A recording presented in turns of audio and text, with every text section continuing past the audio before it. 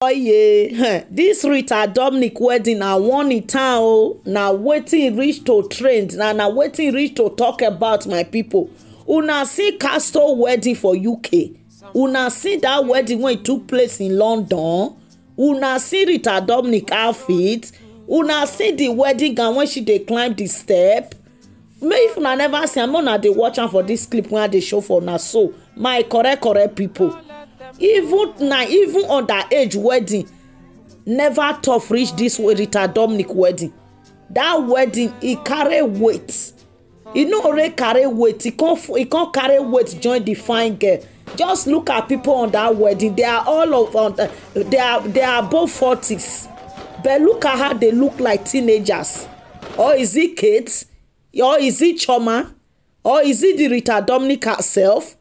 Just check out these three people that I just mentioned, my people. Kate are 50 something, like on the Kate is 50 something and she's looking like 10. Choma Akpoka is above 40 but looking like that. Rita Dominic is above 40 looking like that. My people, anybody when say this wedding no go get head, you no go see. If you drink water, you go turn sickness for your body. This lady, as the Colobi people husband reach one day, we not hear and say this lady Colobi person husband. They not carry and on social media and they call her side chicken. So no na allow this woman to enjoy marriage when use old age to marry. No na allow to enjoy this marriage. But before then, my people, the one wey carry me come today na about this our sister Franca, when they use rosary and Bible till they pray. So she don't come out now, come see vision for them. Say prophets when you see for her, people want to call up the husband, how friendly friend want to remove her for the husband, how they want to buy her enemy. Rita will not die, my people. So no na listening to her, and no na drop una comment for the comment section. I know say this our sister Franca. This our sister Franca, when they pray, they see them. I pray make this one reach where Rita Dominic dey, and I pray make she listen to what she talk to. And secondly, make them try, no na try share this video. No na tag her Rita Dominic, tag her Mr. Fidelis Anosike, tag them, join her, tag them, so that make them get this message. Una know say venge of celebration, when person they celebrate like this, na enemy they come o. So that Rita go open it two eye, go get for back, you get for front. Nobody when go see this wedding when no go envious of it, unless now friendly friend. This one are supposed to be a thing to celebrate, not to be envied. So my people, more now listening. May the peace of God be with you, Rita Dominic Anosike. The Lord showed me a revelation concerning you, and you don't have to worry about it. All you need to do is to do the necessary things so that it can be averted. You have an unfriendly friend, a female unfriendly friend, and this sister has an unforgiving spirit. I don't know what transpired between you and her. It is important that you go to God in prayer and fasting, because the attack will cost you your life. And even when you overcome, as the Lord showed me again today, somebody will want to take your husband or share your husband with you. God revealed so that you will pray and do other things that I'm going to tell you.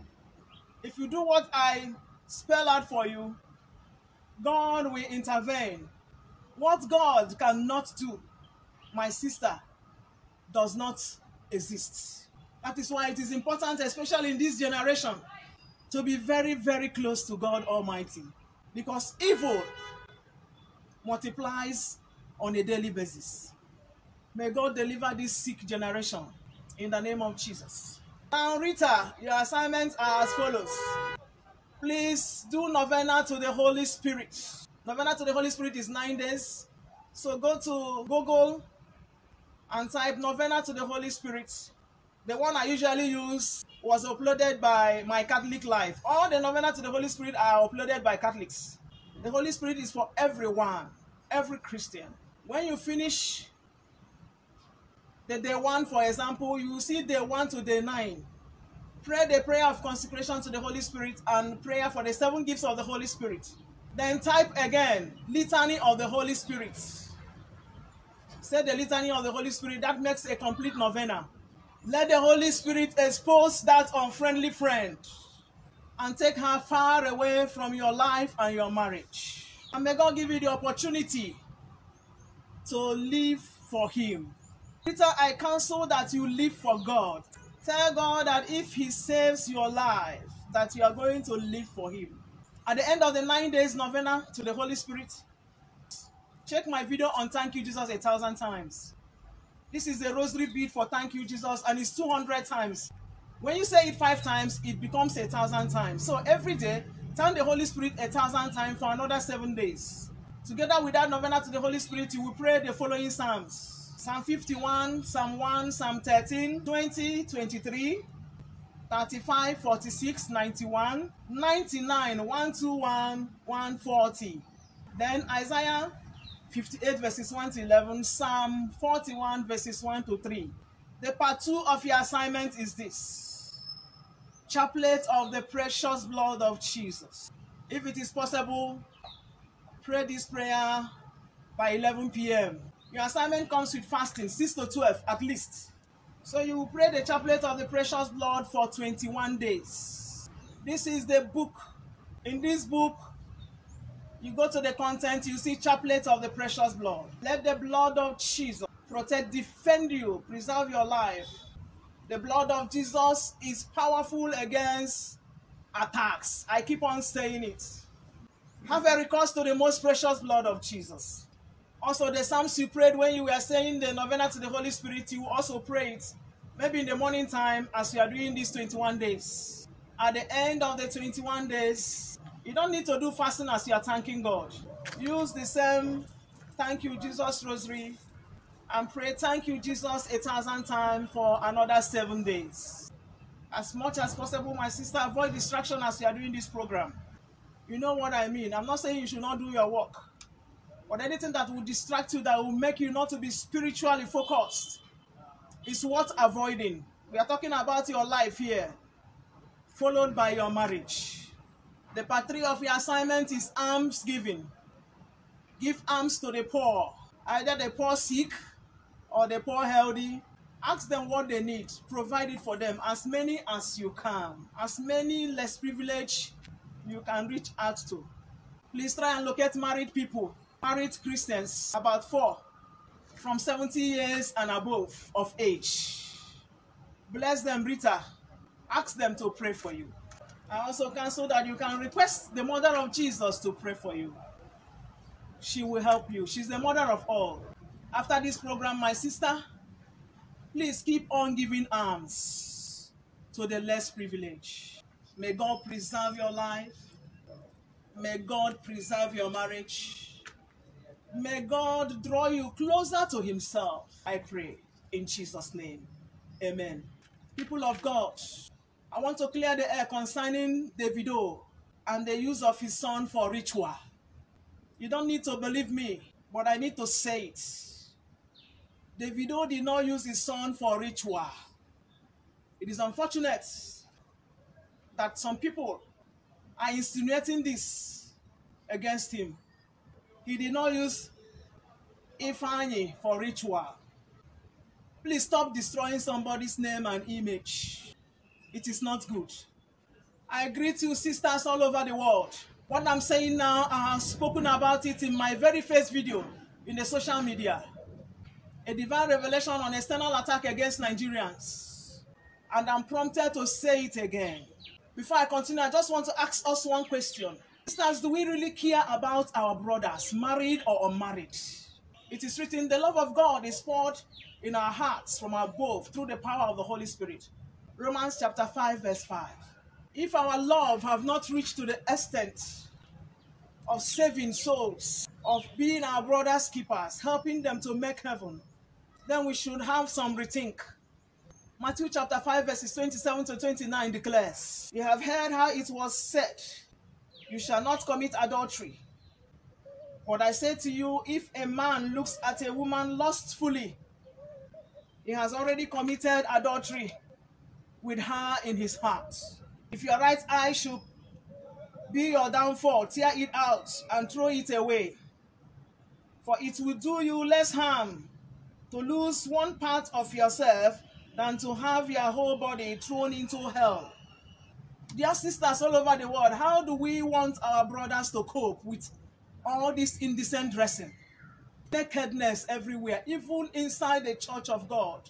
People gather in the church to pray, to tell God their problems, and they end up going back without presenting to the Lord their problem. Some went back worse than they came.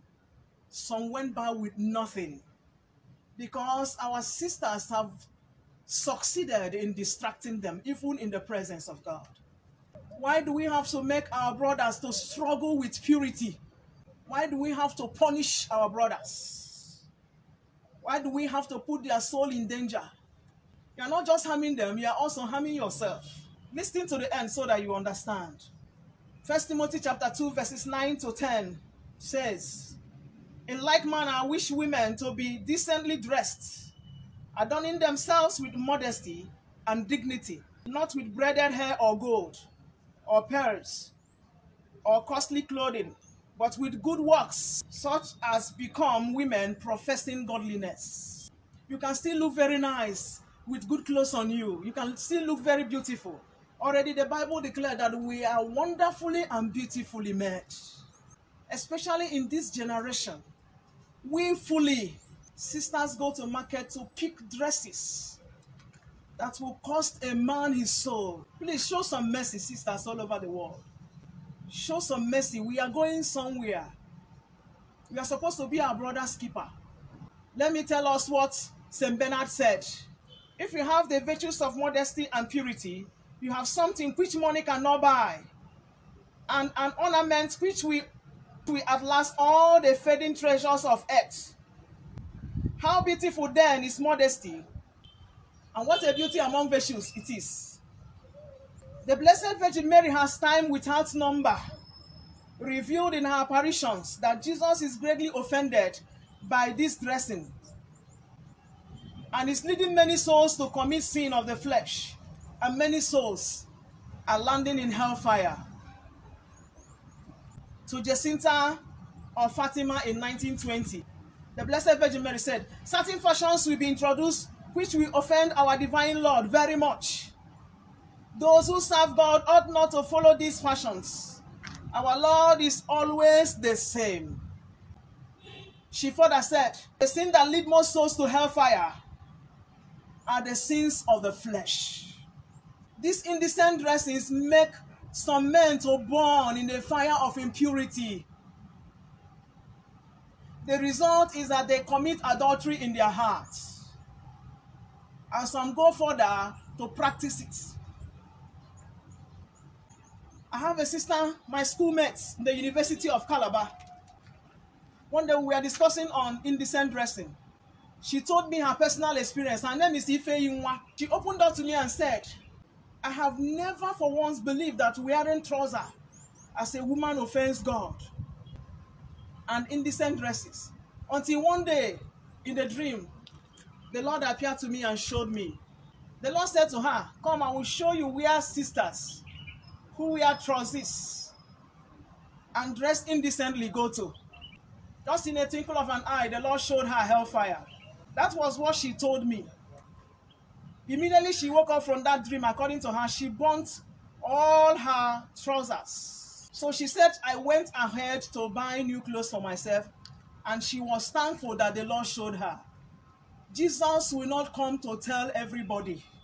This other vision, I don't know the person, I picked it up from the writing of a reverend father. The lady narrated, a vision of a sister who found herself in hellfire was shown her by the Lord.